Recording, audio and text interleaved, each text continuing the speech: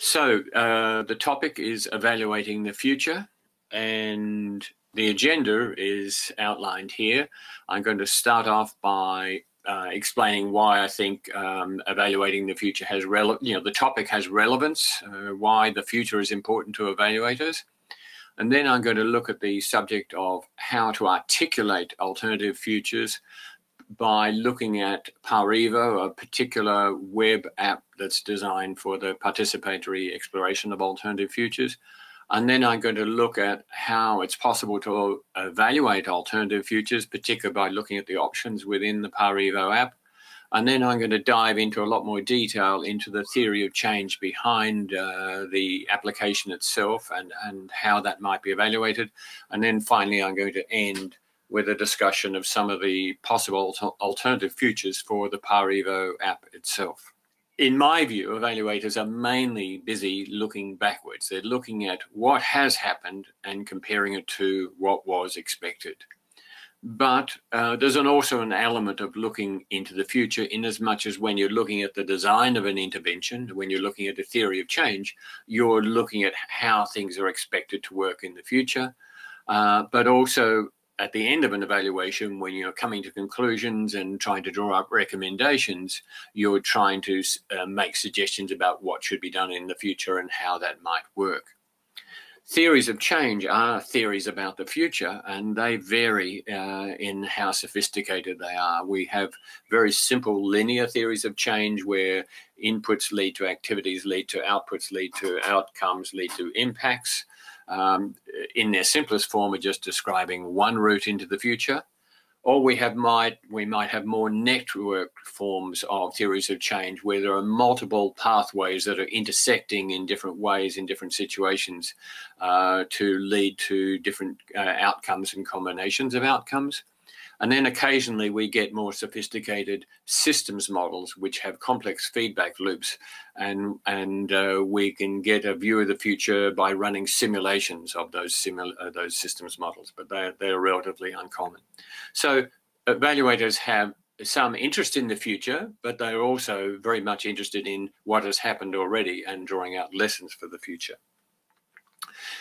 Some problems presented by the future. There are two problems that I want to describe here. The first is about articulation of the future. It's a challenge to articulate the future in two ways.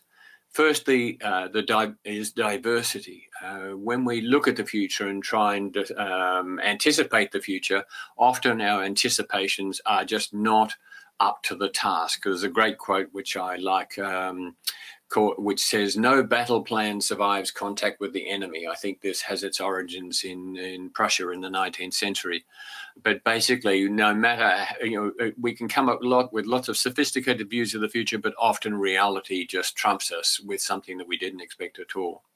On the other hand, we can have too much diversity in our articulation of the future to the point where we don't know where we should be focusing our scarce resources and attention. And this is a sort of problem that we find even in network models of theories of change, is with many pathways and possible routes whereby outcomes can happen, where do we allocate our scarce evaluation resources?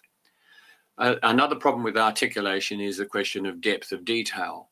In order to verify our theory of what's going to happen in the future, we want plenty of detail. But in order to communicate our idea of what's going to happen in the future to other stakeholders, we need less rather than more detail. The second major challenge presented by the future is the problem of evaluating it. How do you evaluate something that has not yet happened? And that's something that I'll be looking at today. So I'm going to be explaining this one approach to articulating and evaluating views of the future, and it's called PAR-EVO. It's a web app, and it's available at parevo.org. It's an open source online web application for developing alternative past histories or future scenarios using a participatory evolutionary process. And this diagram, which is essentially the logo of the site, I'll explain. It explains how the process works. So each of these red nodes are paragraphs of text, and they develop from the left to the right. And on the left-hand side, we have a seed paragraph describing the beginning of a story. And we have 5 participants who in the second column each add a paragraph of their own, extending that original seed paragraph in different directions. Then in the third column, the same 5 participants decide which of those 5 extensions they want to extend again with a third paragraph. And you'll see that some paragraphs in the second column haven't been extended. Some paragraphs in the second column have been extended by more than one participant. And then we move into the to the next column, where the same participants are given the same choice of extending any of the storylines they want with a new paragraph. And then we go on through a series of iterations on towards the left. So we end up with a set of storylines which are represented by the different branches in this tree. And some of the storylines have died out, some have survived, and some have proliferated. So that is based on a concept of evolution as the combination, as the reiteration of variation, selection, and retention. But you don't need to know too much about that theoretical background. But this is basically the kernel of how it works. And I'm now going to show you the web interface of how, in practice, this is implemented.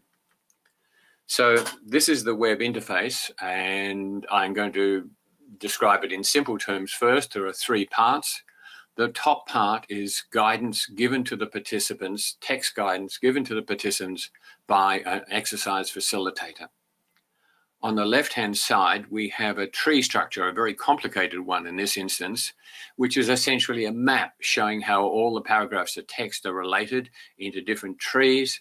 And by clicking on any one of those branches, and you can see the one on the left has been clicked and that's highlighted in brighter green, that then presents the text of that storyline in the panel on the right-hand side. And that storyline on the right-hand side, you can see discrete paragraphs, starting off with the seed paragraph at the top, and then a number of paragraphs that have been added by different participants as you go further down. There are a few extra details here. There's a search facility where you can search for keywords in any of the storylines, and their location will be highlighted in the tree diagram and in the text of the storyline, which you can see. At the bottom left, there's a panel whereby the results of people's evaluation judgments are made visible, and I'll explore that in a bit more detail. And then you'll also see there's a comment button under one of the storyline, one of the contributions, where somebody has added a comment on that particular contribution. So this is basically the panel. It gets updated with each new iteration. The tree map gets updated, the storyline text gets added, and the guidance at the top gets added. So when you're running a PowerEvo exercise, and any one of you who are listening today are welcome to try PowerEvo out. It's a free app, and it has my support. So if you're running a PowerEvo exercise, you've got a number of design choices. The first of these is about the participants, the number of participants you want to have involved, whether they are just a crowd of people or people from a particular organization, whether they're representing their own views, or whether they're in a role representing some type of stakeholders' views, or whether they're a representative of a team. And those participants can be, you need at least one person to be the facilitator of the exercise. You need people to be the contributor of those paragraphs that you saw. They're the key people in the exercise. And you'll also need people to evaluate the exercise, and they will typically also be the contributors. In most cases, you ask the contributors to evaluate the storylines at the end, but you can also have people in the role of commentators and observers. The guidance given by the facilitator, there's a choice there about how active and versus how light touch the guidance is given by the facilitator. And the facilitator needs to decide how many iterations the exercise will continue for and what time period will be covered by each iteration. Also, the facilitator will make decisions about the evaluation stage, the type of questions asked, and the types of participants involved. So here's a description of some of the exercises that have been carried out recently. We've carried out about 13 exercises, 3 in a very early mock-up stage and the rest afterwards. And these have covered the topics of climate change, Britain in post-Brexit Britain, COVID and beyond, strategic planning in one organization, Biden 2021 America, the experiences of UN volunteers, the experiences of Kenyan farm trials, and COP26 and beyond. And the number of participants has ranged from 6 to 15. And these have come from communities of practice. They've been staff members of organisations, UN volunteers, and crowdsourced research subjects. The number of iterations has ranged from 7 to 8, and these are often tied to calendar periods ranging from 2 to 5 years. The amount of time that each person has put into each iteration, we've given people between 2 and 5 days per iteration because people have been scattered all around the world in different time zones, and they've got other things to do with their life as well as participate in such an exercise. And people have typically spent from 30 minutes up to an hour reading and writing their contribution per iteration. So far, we've only had 2 which have been doing reconstruction of histories, and the rest have been exploration of futures. Just a few statements here about how PAREVO compares to other scenario planning approaches. When looking at the literature, it appears that with most scenario planning approaches, the number of scenarios developed is around 3, 4, 5. Whereas with PAREVO, the number of scenarios developed is equal to the number of participants, and as I've explained, they have ranged from 8 to 15, so a bigger number of scenarios. The other thing is that with PAREVO, it's a narrative-first approach in contrast to many other scenario planning approaches which go through a lot of analysis and data collection, and then they develop narratives exemplifying particular trends which they think are likely. I think a narrative-first approach is more engaging and less demanding. Thirdly, PAREVO is an anonymous participatory process, in contrast to a face-to-face situation where people are not only engaging with ideas, but who it is that's communicating those ideas. So it enables the separation of ideas from egos.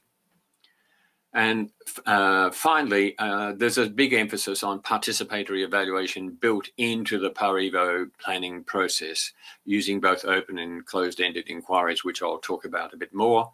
And in particular, there's evaluation attention to both the analysis of the process and the product, how people participate, and the nature of the scenario contents that are developed.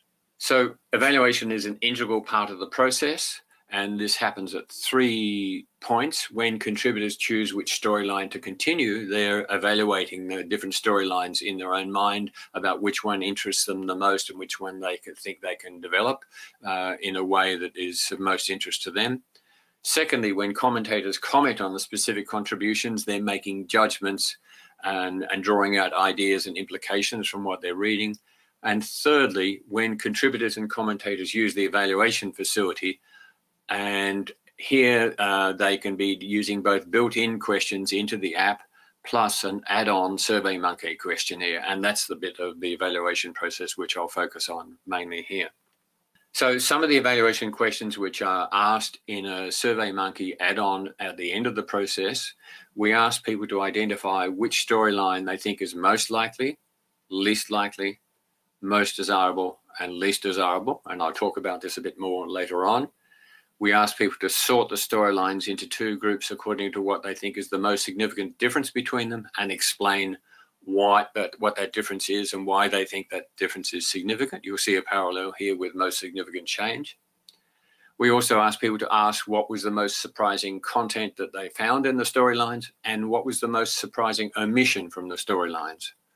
We ask them for their judgment about how optimistic or pessimistic the other storylines were, and how optimistic or pessimistic their contributions were. We asked them about how the extent to which they feel that the storylines will have an effect on them, and how much they think they will be able to affect the events described in the storylines. It's about agency. And finally, we asked them about how useful the comments were in general, and in particular, which ones they were found most useful. So lots of information there coming out of those questions. So I want to now step back and look at the broad question of evaluability of PAREVO exercises. And I'll look at this from 4 perspectives. Firstly, looking at the theory of change. And the theory of change exists here at 2 levels. There's at what I call the platform level, which is what I'm operating, the parevo.org site. There's a theory of change at that level. but individual facilitators who are running particular exercises will have their own theory of change about why they're engaging this particular group of participants to look at this particular subject, and it might be about the future or the past, but they'll have their own expectations of what they're trying to achieve there. I'm going to be talking mainly about the platform level theory of change. The second dimension of availability is the availability of data, and this is least problematic. I think we've got stacks of data generated by these such exercises. Stakeholders' demands and interests affect availability of an intervention, and that is true here. I think in both cases, particularly at the platform level, my interest in what I want to get evaluated, what I want to discover out of this platform is something that's been emergent rather than identified from the very beginning. And I'll describe that a bit more as we go along. Finally, there are usually, within any evaluation, there are institutional constraints and opportunities. In the case of the platform, I've set this up myself, so I don't have any institution telling me what I can and cannot do. On the other hand, at the exercise level, I'm sure with every exercise, a facilitator will have certain constraints. For example, with an evaluation, the clients of the evaluation will have, and the participants in the evaluation will have requirements for confidentiality about what is being produced, which might limit the extent to which the facilitator can make use of the evaluation findings. So the platform level theory about PowerEvo has three elements. Firstly, that a diversity of storylines will help us better prepare for the future. And I have a metaphor here of a fishing net, what we're creating is a net of storylines that might help us catch possibilities that are worth examining. It's not like we will find one particular view of the future which will just really snap onto what's actually going to happen. That seems extremely unlikely. Rather, we're looking for a range of possibilities which, as a group, will help better prepare us for the future. Secondly, and closely related to this, is the expectation of increasing what's called our metacognitive capacity, our capacity to expand the ways in which we think about the future. So this involves a form of evaluative thinking and has been described elsewhere as futures literacy. And the third expected outcome is increased knowledge about how to achieve these two objectives. And this is through the analysis of data generated by multiple PowerEvo exercises, and that body of data is accumulating. So I also have a bit of a theory informing, background theory informing how these outcomes will be achieved. And it all relates to the concept of diversity, in particular a paper by Andy Sterling in 2007 from the University of Sussex, which disaggregates diversity into three aspects: variety, the kind of things that exist; balance, the number of each of those kinds of things; and disparity, just how different or similar those various things are. And there's been quite a lot of work in the field of collective intelligence about the role of diversity in enabling groups to be more effective than individuals. In addition, there are a number of measures within the field of social network analysis that enable us to measure diversity, which is very helpful. And finally, I think diversity is what I would call value consistent. It's consistent with a sort of pluralistic view of the world where we want to maximize people's opportunities, subject to the constraint that those don't limit other people's opportunities. So in terms of outcomes, the diversity of outcomes, we want to look at that as a diversity of storylines. And we can see this in two ways, looking at the diversity of just how closely all those storylines are connected in the tree structure. But we can also look at the results of the pile sorts that when I ask people in the survey question about sorting the storylines into different groups, we can do analysis of those results to see how closely the different groups are.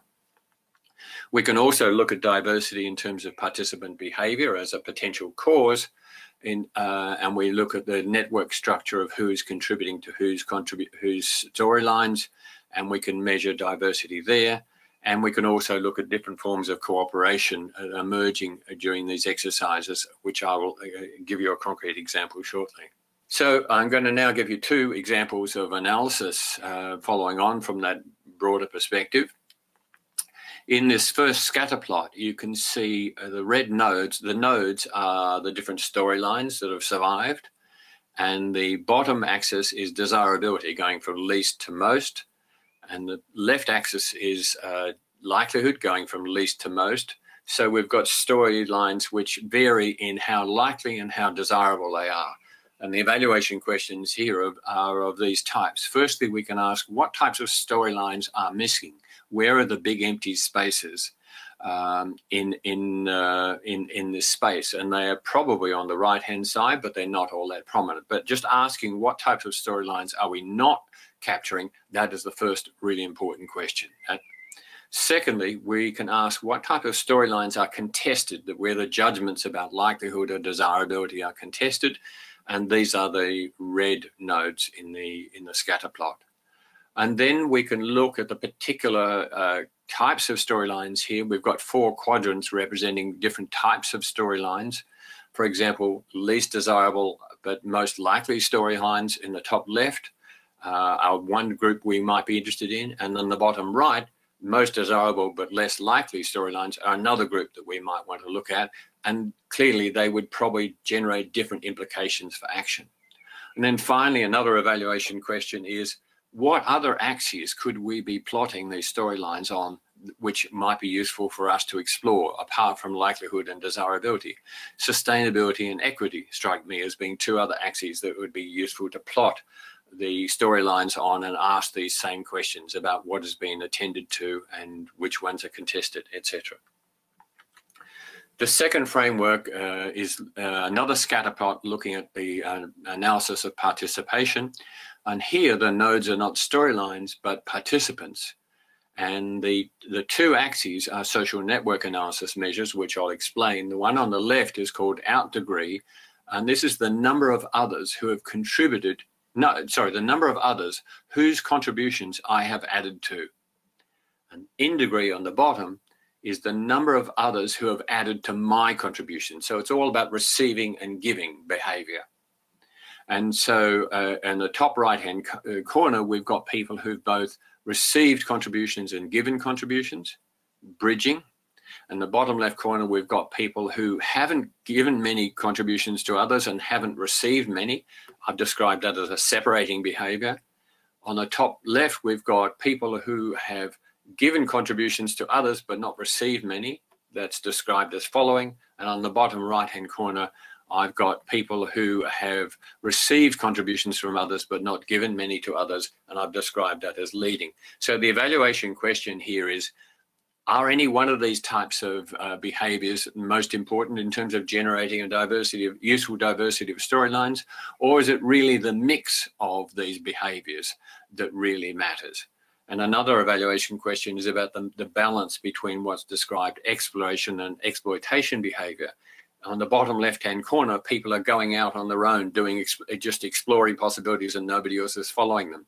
On the top right-hand corner, we've got people who are both building on other people's work and other people are building on their work, and that's more a matter of exploiting existing ideas. So the last bit about evaluation I want to talk about is about post-evaluation, post-exercise evaluation questions. And there are 3 topics here I want to look at. Firstly, we should pay attention to what observers think about the exercise results, other observers. In the UNV evaluation, they were able to survey 600 plus other UNV volunteers about the results of the PAR-EVO exercise, which involved about 10 or 12 participants. We can also ask the participants in an exercise what they did differently after an exercise. And my feeling at the moment is the best way to do this is by using most significant change type questions and perhaps focused on particular areas about, did you do anything about the contested judgments? Did you do anything about those identified gaps? Did you do anything about those high probability but low desirability futures? What changed there? And finally, we can look at what happened in reality and how it compared to the content of storylines, not from the point of view of just giving a simple, correct or incorrect answer, but more from the point of view of finding out what does that tell us about how adequately we were thinking about the future. How can that feedback inform the way we think about the future in the future? Finally, the last slide I've got here is about alternative futures for the PowerEvo app itself. The first one is about role specialization, making more use of different stakeholders in different roles. And an exercise which is underway at the moment, which is looking at climate change. I've got people who are commenting on the storylines who I think have got more expert knowledge than the participants themselves. And that is proving to be quite a useful process. Another possibility is what they call gamification. And this is where we could provide feedback to all the participants on the number of contributions they have received from other participants relative to all the other participants. Pros and cons on that, yet to be seen what effect it has. The other possibility is what I call extended anonymization. At the moment, participation is anonymized, but the facilitator does know who the participants are. There is a possibility of doing things in such a way that even the facilitator will not know who each contribution has come from. And this may be important when you're trying to deal with really sensitive possible futures. Finally, I'm really interested in exploring the use of PowerEvo to help design theories of change in development programs as an input, as a stage prior to the development of any diagrammatic versions.